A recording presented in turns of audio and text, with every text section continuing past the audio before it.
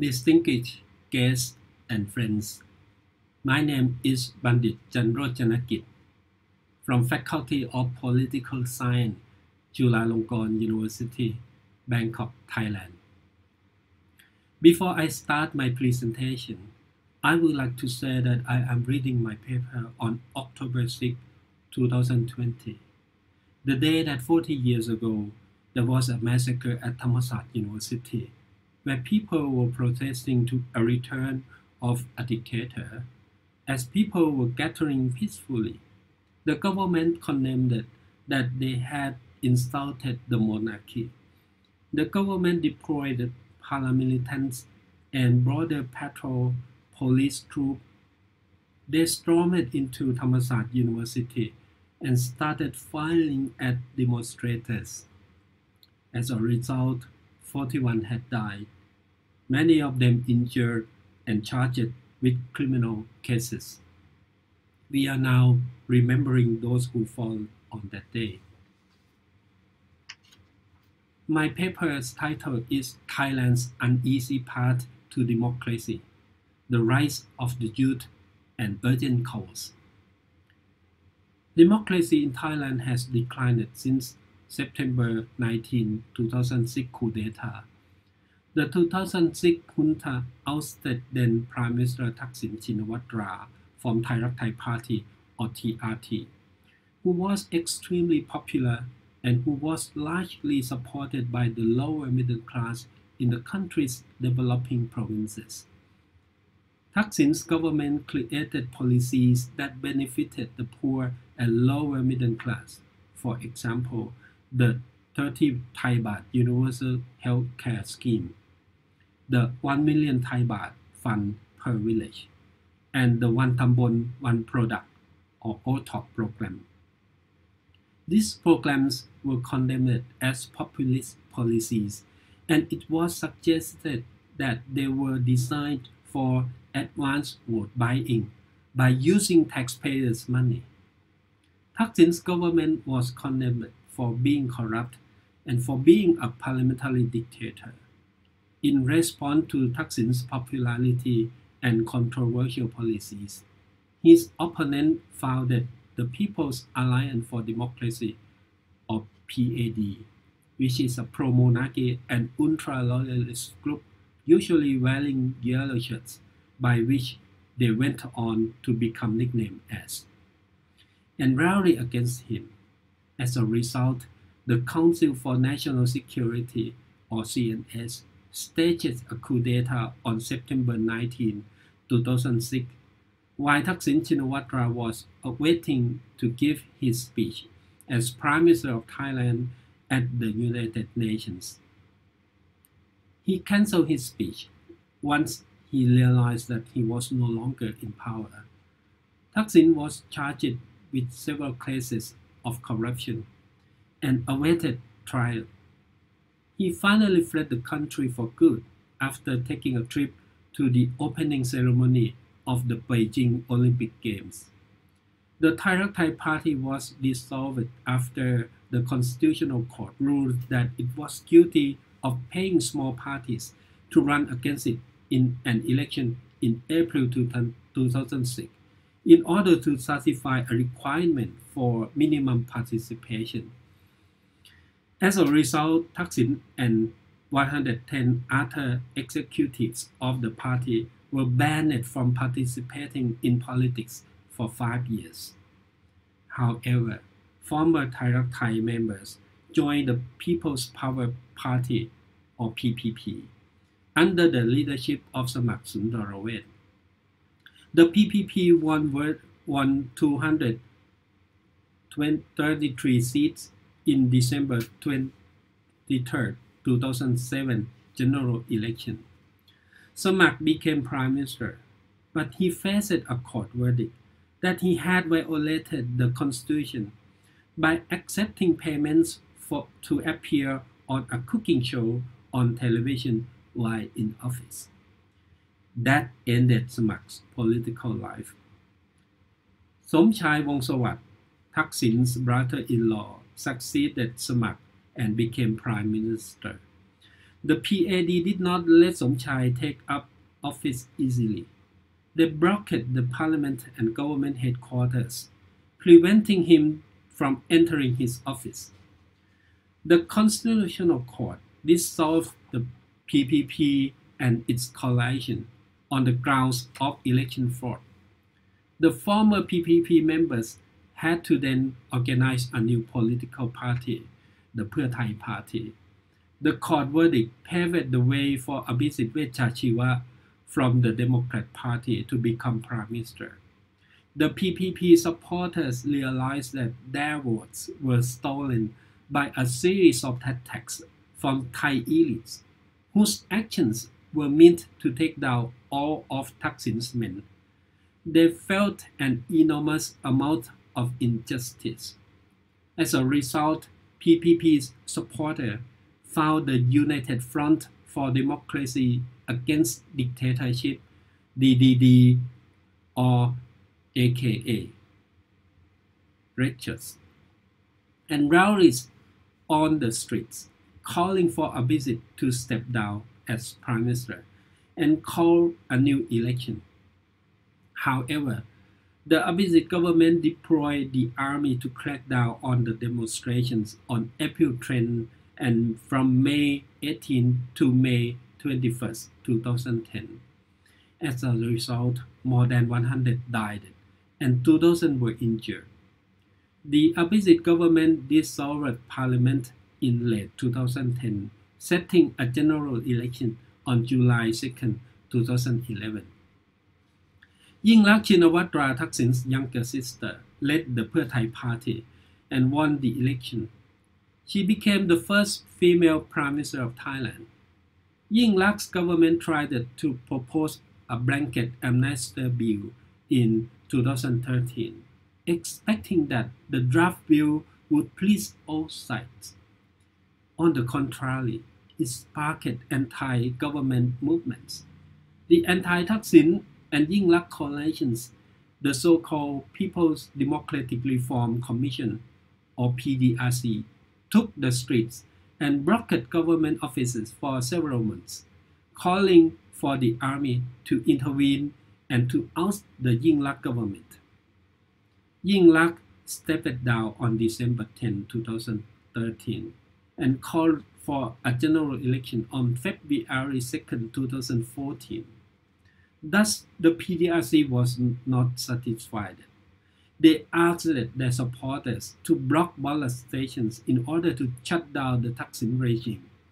Even though more than half of Thailand's province, that is 59 of 77 provinces, succeed with 100% of their ballot station opening without any disruption, the Constitutional Court ruled that the general election was void.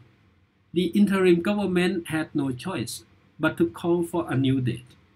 As a result, the National Council for Peace and Order, NCPO, comprised of army leaders, staged a coup on May 22, 2014. The junta's leader, General Prayut Chan-o-cha, announced that its first plan was to return to civilian government in 2015. However, the first draft of the constitution was aborted because it failed to satisfy the National Assembly.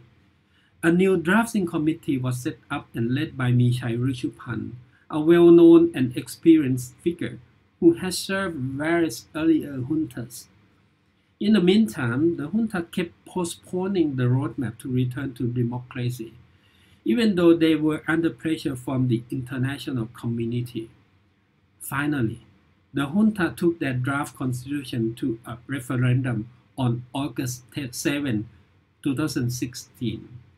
The draft was protested by pro-democracy wings, many of whom were later charged for violation of martial law.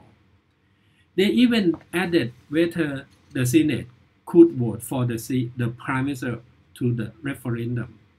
Even though there were vote no campaigns to the draft, the Constitution passed referendum. In October 16, Thailand's King Bhumibol passed after a long time illness, and a national mourning ceremony was scheduled. All political activities were postponed, including the constitution promulgation. King Chulalongkorn, however, requested to revise a chapter on the monarchy before signing the constitution. The revised constitution allowed the king to leave the country without first appointing a regent. Besides, the 2017 constitution took Thailand back to a quarter democratic regime, in which 250 appointed senators could cast their votes for the prime minister. The Senate became a political party that could vote for the prime minister, which essentially meant it could literally steal the general election. The new constitution introduced a new proportional representative system to make sure that the Pheu Thai party would not win the election by limiting the possible maximum number of seats in parliament. After the 2019 election, the Pheu Thai party won its maximum number of 136 seats, meaning it would still not have any proportional representative. Palang Pracharat Party or PLP, which is the junta's party, won 115, and the Future Forward Party, FFP, won 80. The opposition coalition supported Future Forward Party leaders Thanathorn Jingrungrungkit in his bid to be Prime Minister. But Thanathorn was barred from performing his duty as a representative since he was charged with holding shares in a media company, which was deemed unconstitutional. In July 2020, Prayut Chan-o-cha became Prime Minister with support from the Palang Pracharat with votes from 250 senators. The former junta leader now emerged as Prime Minister with support from both Parliament and Senate. Thanathorn's case was not the final target, as the Future Forward Party became the next one. The Future Forward Party was charged with plotting to overthrow the monarchy, and it was deemed that a loan of money from Thanathorn was unconstitutional. On February 21, 2010, the Constitutional Court ruled that the loan violated campaign rules. The court also banned 16 senior party leaders from politics for 10 years. As a result, the dissolution of the Future Forward Party and banning leading members of Future Forward parties weakened the opposition coalition. The dissolution of Future Forward Party triggered people's anger as they witnessed what they saw as a series of unjust legal measures towards a pro-democratic wings. The Thai youth not only felt that their votes were stolen, but also prospective leaders. They felt that their future was taken by aristocratic and undemocratic ruling classes. On February 22, 2020, just a day after, Thai youth starts a flash mob. Similar events spread widely both in Bangkok and other provinces. The flash mobs ended shortly before the widespread of COVID-19 pandemic. But once COVID-19 situation improved, the youth came out again and started demonstration to call for the drafting of a new social contract, that is, a new constitution by an elected body. The flash mobs were coordinated by two major coalitions, the United Front of Thammasat and Demonstration, UFTD, and the Free People Movement, FPM. The two movements shared their demands with help from pro-democracy wings, including former UDD members. The United Front of Thammasat and Demonstration emphasized its 10 demands, to reform the monarchy, whereas the Free People movement calls for the end to intimidation of critics of the government, the drafting of a new constitution by elected council, and lastly, the ending of the Senate and the dissolution of the House of Representatives. The group said it was also opposed to both coup attempts and the idea to have a loyally appointed national government to break the political impasse. Since the NCPO came to power in 2014, there have been many cases of human rights violations and related issues. The first one, on forced disappearance. After 2014 coup d'etat, many UDD members fled to neighboring countries and broadcasted via online programs.